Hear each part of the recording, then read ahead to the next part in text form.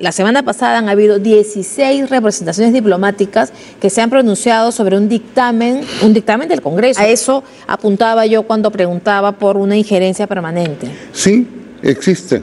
Existe además una especie de coalición que se forma para golpear ciertos puntos que le corresponden como prerrogativas al Estado peruano. Yo diría que permanente y torpe injerencia. Los organismos caviarizados del mundo siguen atacando al Perú.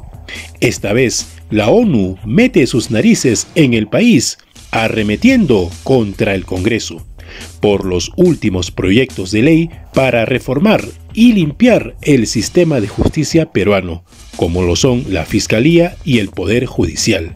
El Alto Comisionado de las Naciones Unidas para los Derechos Humanos ahora apunta al Perú. Y les voy a decir concretamente lo que han dicho hoy cuando han sesionado. Dice, en el Perú, el Congreso ha impulsado una serie de iniciativas legislativas que podrían socavar la independencia judicial y electoral, revertir importantes avances en materia de justicia. Acabamos de ver lo del Alto Comisionado de Derechos Humanos para las Naciones Unidas, pero han habido otros pronunciamientos. ¿Consideras que hay una permanente injerencia internacional en asuntos internos del Perú? Yo diría que permanente y torpe injerencia. Y lo digo por lo siguiente. El último pronunciamiento del Alto Comisionado de las Naciones Unidas dice cosas tan irreales que solo las puede entender si alguien le dio un papel para que lea. Mire, dice, el Alto Comisionado dice que le preocupan las iniciativas legislativas que podrían socavar la independencia judicial y electoral. Lo que no dice el Alto Comisionado es que el sistema de justicia del Perú está destruido, es un desastre. La inoperancia, por ejemplo, de los fiscales es alarmante. Ayer nomás veíamos en programas a la policía pidiendo que por favor actúen, que no dejen en libertad a criminales, a bandas de asesinos que secuestran, que matan, etcétera, y que la Fiscalía alegremente lo deja libre. La semana pasada aquí, al final del día, el ministro del Interior nos dijo que la Fiscalía le hacía daño a la sociedad. Así es verdad. ¿No? Cuando yo liberaba delincuentes. Mira, escenas escabrosas de fiscales que dejan en libertad a gente vinculada a la banda del Tren de Aragua. Si eso no se pronuncia el Alto Comisionado. Es que esto debe llevar a dos conclusiones. Primero, que el Congreso de la República cambie el sistema en el sentido que la investigación esté en manos de la policía, como lo estuvo de acuerdo a la Constitución del 79, y porque además la policía es el ente especializado. Eso es lo primero que debían que hacer. Y lo segundo, establecer que aquellos magistrados, y algo lo dio a entender el presidente del Poder Judicial, que actúan con una mala práctica, que dejan en libertad a estos asesinos, deben ser separados, y yo diría algo más, deben ser considerados cómplices de esta gente. Entonces, yo no entiendo qué cosa es lo que quiere las Naciones Unidas, que no toquen al sistema de justicia, es un desastre. Que el sistema electoral es otro desastre.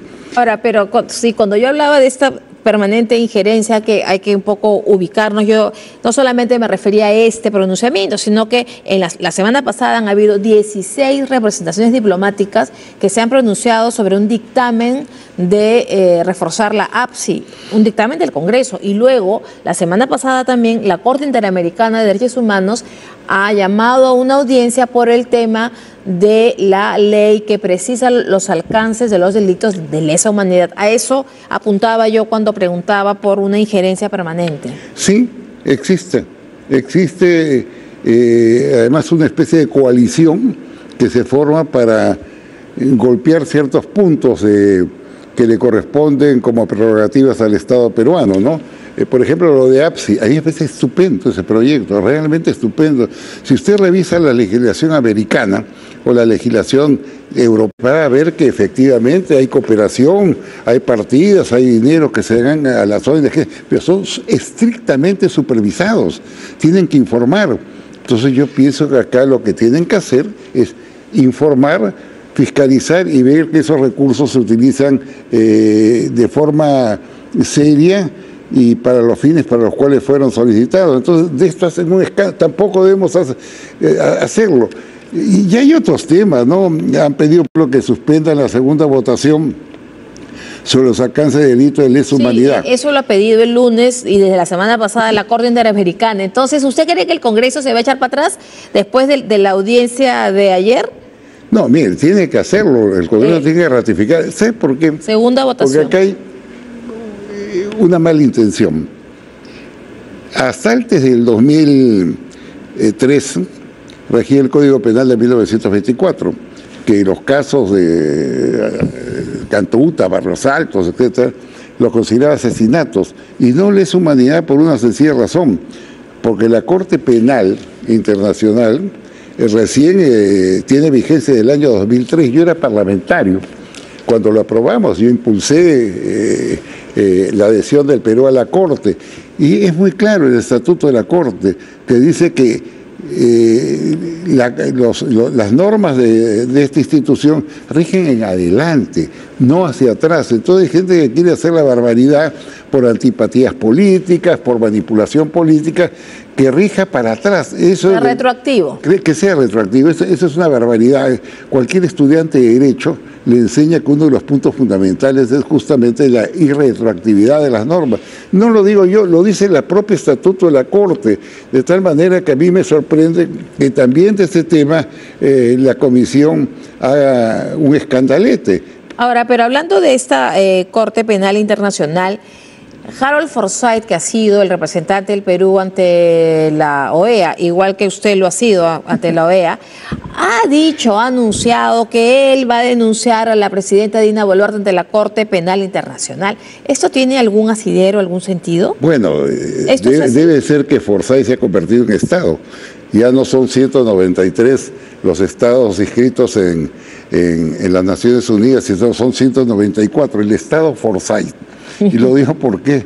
Simplemente porque quienes pueden denunciar son los estados, no las personas. No hay ningún caso en la historia que sea una persona que denuncia determinado hecho y que la Corte abra proceso. Entonces yo creo que ha sido ruido, humo, balas de salva, ¿no? Ahora, lo hace por ignorancia, fuegos porque artificiales. Él es un diplomático y sabe esto que usted acaba de decir, que son los estados los que denuncian, no las personas. Entonces, así es. ¿esto es ignorancia o es ganas de ganar su titular? No, yo creo que él está con cólera. ¿Así? No se olvide que él ha sido embajador político de Pedro Castillo. Él formó parte de la famosa portátil diplomática que captó Castillo en la casa de Zarratea. Fueron varios diplomáticos retirados que se pusieron a orden del gobierno, y en el caso de él le asignaron la embajada del Perú en la OEA. En el caso de Maurto le hicieron canciller. En el caso de Rodríguez Cuadros, embajador del Perú en Naciones Unidas. Y durante esos malignos años, 16 meses que gobernó Castillo, ellos no dijeron una palabra ante el hecho de que estaba formando equipo de gobierno con gente vinculada a Sendero Luminoso, al Movadef. No dijo una palabra sobre los robos y las corruptelas que hacía ese gobierno. Mudos los 16 meses. Entonces hoy día quieren ser abanderados de la oposición contra la presidenta, que yo le tengo pues reservas largas, pero evidentemente ellos no son las personas más apropiadas para hacerlo. Ahora, ¿no? el presidente del Consejo de Ministros, Gustavo Adriansen, ha declarado sobre ese tema y lo ha calificado a Harold Forsyth de ignorante, el propio presidente del Consejo de Ministros, ¿no? Cuando tú haces ruidos, evidentemente te enfocan las cámaras. Pero yo lo que voy en estos temas, yo creo que es absolutamente indispensable, por ejemplo, que los embajadores del Perú en Naciones Unidas y en la OEA informen adecuadamente. Por ejemplo, en el caso de Naciones Unidas, lo que tratamos hace un momento, ir a buscar al alto comisionado. Ahí está el embajador Néstor Popolizo, si no me equivoco, no. Ante la ONU. No, en la ONU está de embajador García. Ahora lo vemos. Un buen embajador. Entonces, un hombre de talento, inteligente, sobrio y respetado, que ha sido ministro de Justicia. Entonces, García Tomás. El representante de Perú ante Naciones Unidas es Víctor García Tomás. Víctor García Tomás, que además es un hombre compañero suyo, muy respetado, sí, claro. No, ir a buscar al alto comisionado y le dije, ¿quién te ha vendido este boleto? Es todo absolutamente falso. Entonces su deber de un embajador es informar, decirle lo que usted dice no es cierto y nos está haciendo daño. Igual debe ocurrir con la Embajada del Perú en la OEA. Una comisión interamericana no está para hacer lo que le da la gana. Yo creo que un país tiene derecho a protestar. Está Sardón. Sí, que es un magnífico constitucionalista, ha sido miembro del Tribunal Constitucional, además con una trayectoria de vida profesional acreditada. Entonces, el doctor José Luis Sardón tiene que ir a la comisión de decir, ¿qué es esto? ¿Qué están haciendo?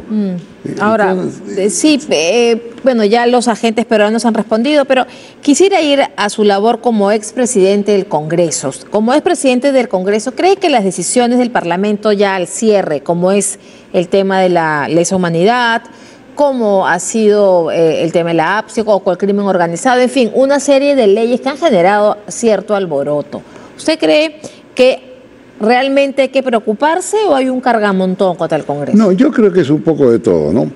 Primero, yo considero que hay unos 20, 25 parlamentarios de calidad, eficientes.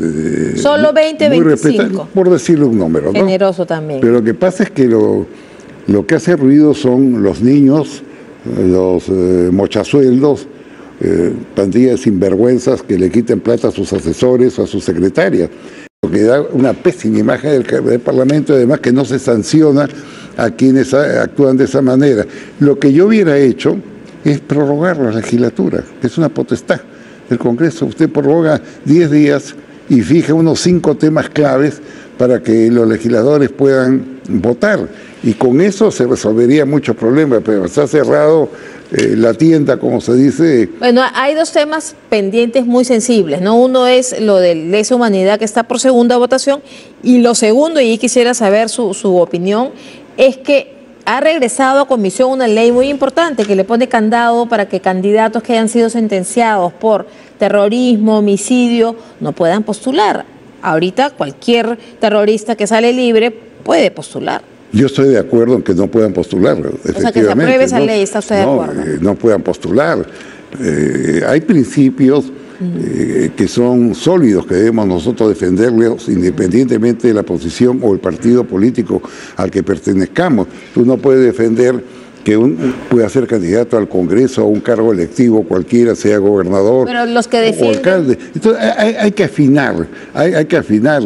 Y yo más bien me extraño que en tan largo tiempo el presidente del Congreso, a quien no conozco, no haya hablado, no haya fijado una línea, una posición, y eso está mal. Se acaba su mandato el 26 de julio y no ha dado una sola conferencia de prensa. Sí, pues así Alejandro Soto. Así es. Podría ser un magnífico monje, porque los monasterios hacen una cura de silencio larga. Ahora, hay un tema en el que usted también es bastante interesado y conocedor y siempre se preocupa, es el tema Venezuela, ¿no? En Venezuela habrán elecciones el próximo 28 de julio con Edmundo González como candidato, pero teniendo como el soporte principal a María Corina Machado. ¿Cree que hay alguna esperanza de que Venezuela pueda salir de esto con Nicolás Maduro, esa dictadura? No, mire, no hay esperanza. No hay forma. Decirle lo siguiente, y me baso a estadísticas, ¿no? Acá hay un fraude descomunal en marcha. Primero, convocaron elecciones internas de los partidos. La señora María Corina Machado arrasó, como sabe, con 2,5 millones de votos, no solamente en su país, sino en 27 países donde hubieron comicios. Entonces, como resultado de eso, ella fue encuestada versus Maduro. Ella tenía exactamente, de acuerdo a Megaanálisis, que es la empresa más acreditada de Venezuela, 75.4% de preferencia electoral y Maduro 8.6%. Es decir, 9 veces, 9-1, casi 10-1. Entonces la eliminaron a la mala. Entonces, la inhabilitaron a María Corina Machado. Presentó una alternativa, la académica Corina Lloris, que así se llama, ¿no? Entonces también salió muy alto en las encuestas, también le eliminaron, pero el que se les pasó por alto fue un diplomático que no aparecía, que es el actual candidato de lo que se llama la plataforma unitaria. Para mala suerte de ellos, no, ya salió la encuesta. ORC Consultores señala que González Urrutia tendría 51.77% de la votación y Maduro 13.5%. Y en global, los votos en el extranjero, y eso quiero referirme porque es el gran fraude que se está preparando, la oposición, como es lógico, hay 8.200.000 venezolanos afuera, votaría casi en un 98% por el candidato de la venezolanos en el exterior. Y ahí viene la trampa. Mira, de acuerdo a un reporte de Naciones Unidas, Diana, ellos calculan que hay 4.500.000 venezolanos con calidad de voto, o sea, mayores de edad que cumplen las reglas. Pero según las propias Naciones Unidas, solo han habilitado el Consejo Electoral a votar a 69.189, es decir, 1.5% pueden votar. 1.5. En el Perú, ¿sabes cuántos puede Perú? En el Perú hay pues... 1,5 millones. Acá hay 1,5 millones de venezolanos y con capacidad de votar 1 millón. Acá en el Perú pueden votar solo 660. Entonces, en México 3.215, en Colombia 7.000, en Chile 2.000. Entonces, han reducido a la nada los votos en el extranjero porque ellos saben que van a ser arrasados. Entonces, uno no puede confiar en un proceso electoral donde además Maduro ha vetado a los veedores de la Comunidad Europea y de la OEA, de hecho que no ingresan a su país. ¿Quién va a hacer esa veeduría? Nadie. O sea, no van a haber observadores internacionales. Él inclusive invitó a Colombia y a Brasil que aceptaron, pero cuando Colombia y Brasil vieron que habían vetado a los europeos y que habían vetado a la OEA, suspendieron su veeduría. Dije, nosotros en este sistema los dejan no solos. podemos hacer. Claro que es un fraude. Además, dos palabras. Maduro dijo, y leo textualmente, ganaremos por las buenas o por las malas.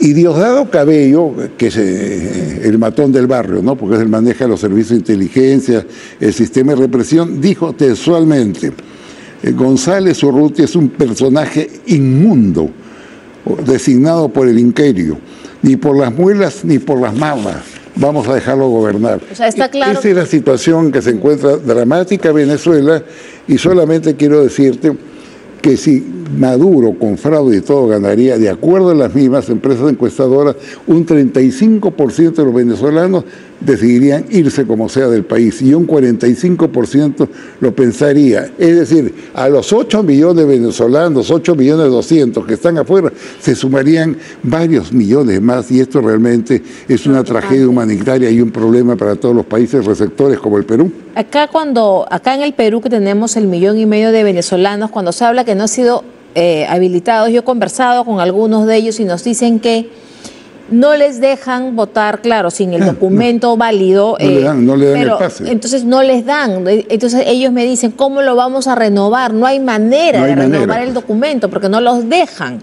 Entonces, cuando se habla de esa inhabilitación, es que no les están permitiendo renovar sus documentos para votar. Esa es la inhabilitación. A mí lo que más me sorprende, te lo digo, Diana, y de la perspectiva internacional, es el silencio de los gobiernos democráticos de América Latina, porque esto no puede seguir pasando, y las cancillerías silentes, no protestan. ¿Cómo cuáles, por ejemplo? ¿Cuáles son las cancillerías silentes? Perú, por ejemplo, pero uno dice una palabra, pero reconozcamos algo, pues, la que fija la línea de relaciones exteriores es la Presidenta de la República. Constitucionalmente la Cancillería lo pone en marcha. Entonces tú tienes, por ejemplo, que en Nicaragua es una dictadura atroz. Ortega carga sobre sus espaldas centenares de asesinados, ¿no? Ha expropiado bienes de la iglesia, ha confiscado templos, monasterios, ha metido presos a sacerdotes. No le pasa nada, ahí está riéndose a carcajadas. Cuba. No, bueno. En Cuba las manifestaciones, todos los que se manifestaron en 2 oportunidades fueron presos y han sido condenados algunos a penas de cárcel entre 5 y 15 años de prisión. El gobierno del Perú no dice una palabra. Entonces quiere decir que el gobierno del Perú no se pronuncia ni contra Venezuela, ni contra Nicaragua, ni contra Cuba. Que tendría que pronunciarse, es una línea diplomática ética que le corresponde a la Presidenta de la República. No sé por qué no lo hace, le tendrá miedo a que la insulten, la difamen, porque esa es la típica respuesta de esta gente, pero hay que responder, hay que denunciar en los organismos internacionales, hay que levantar la voz en defensa de principios y valores democráticos. Bueno, veremos qué ocurre en Venezuela el próximo 28 de julio y por supuesto qué ocurre si el Congreso... 28 de julio. El 28 de julio, sí, el 28 de julio, nuestro Día Nacional. Nuestro Día Nacional. Muchísimas gracias, canciller González Posada. Es un honor.